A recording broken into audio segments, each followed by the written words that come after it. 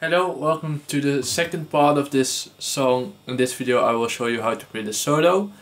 I will first show you the chords and afterwards I will show you the solo, and then I will give you some tips and tricks on how to play the solo, since it may be quite difficult at first.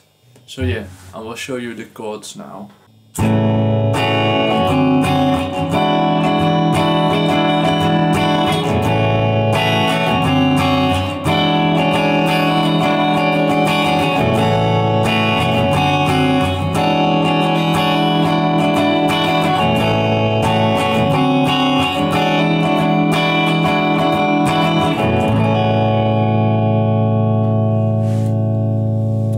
About the chords, the G6 you can just play like this. Then the C7 at 7, I'm not 100% sure about that name, but you can play like this. It's a really very jazzy chord. But you can also play a C7. Demarco sometimes does that, but he mostly plays it like this. For the D13, you sometimes make Demarco makes it a D9 like this. So yeah, you can change that up from time to time. So you can play it like this, or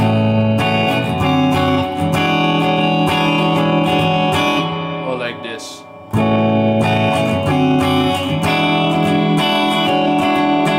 Also hammer it on, you can play around with that. So now I will loop those chords and play the solo first, 2 times or something, and then I will explain it to you in detail.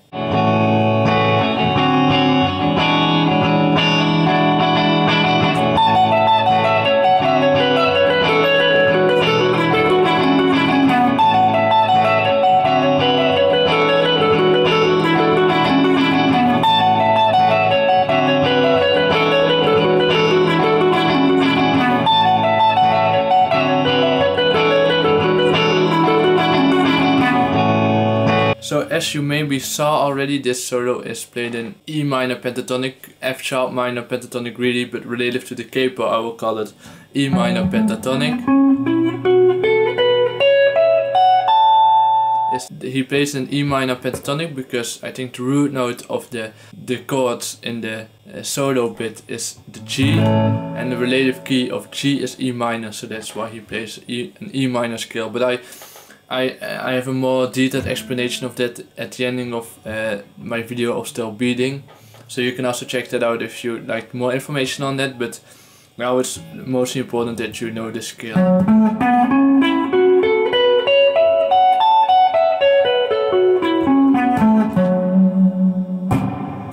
So I will play the solo slowly and give you some tips. First of all, it's very important that you do a downstroke, upstroke part. So downstroke, upstroke, downstroke, up. So you switch them the whole time. Downstroke, upstroke, and so on. The whole bit.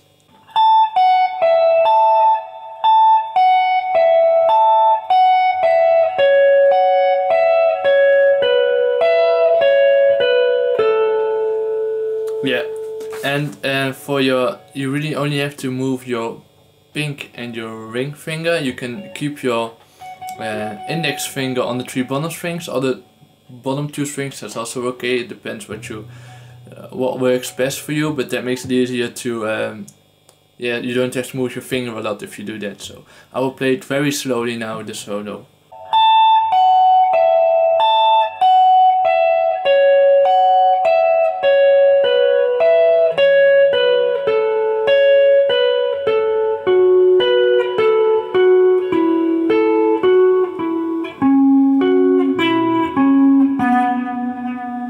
Again.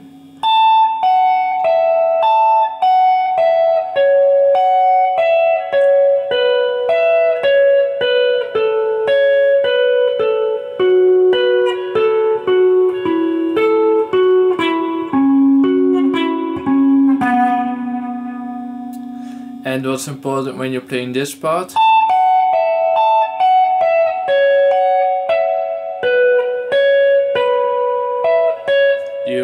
when you hit the 14th fret of the G string, it's important that you really don't mute the other notes, because you have to go down again. You have to play.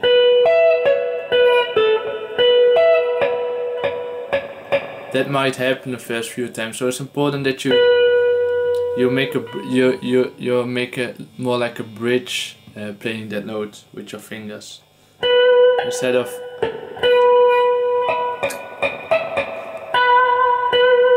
It's important that you leave space for the bottom two strings. I will play it slowly again.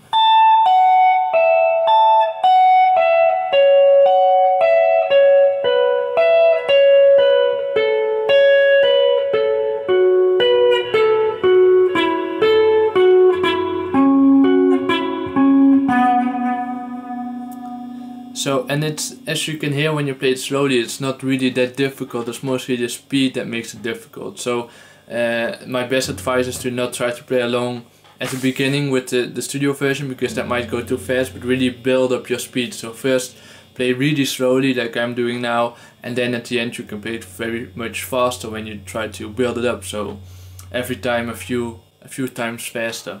So I will play it slowly again. I will divide it in two halves, so I will show you the first half now.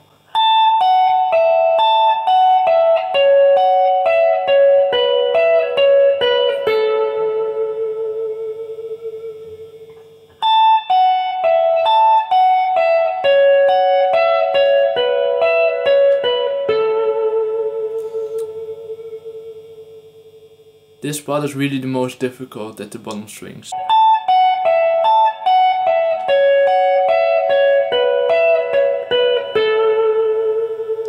Then the second part.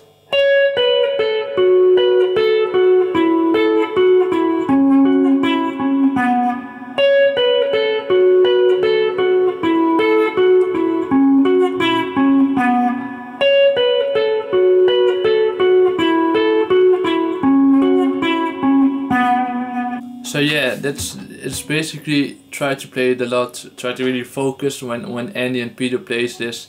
Play these the first time, you can really see their faces that they are fully focused on playing this. So yeah, just give it a lot of time. When you're playing guitar already for a long time, it might be easier, but the most important thing is that you can play the pentatonic scale already, this one.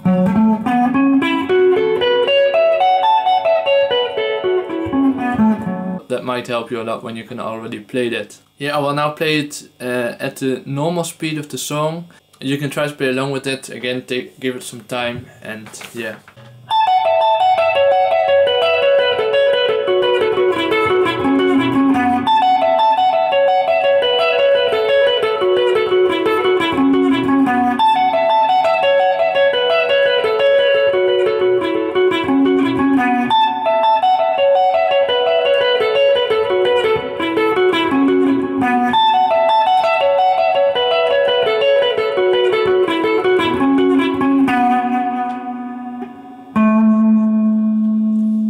So yeah, I hope everything was clear. I hope I helped you a bit, and just give it a lot of time, the solo, and I'm sure you will get the hang of it. Thank you so much for watching.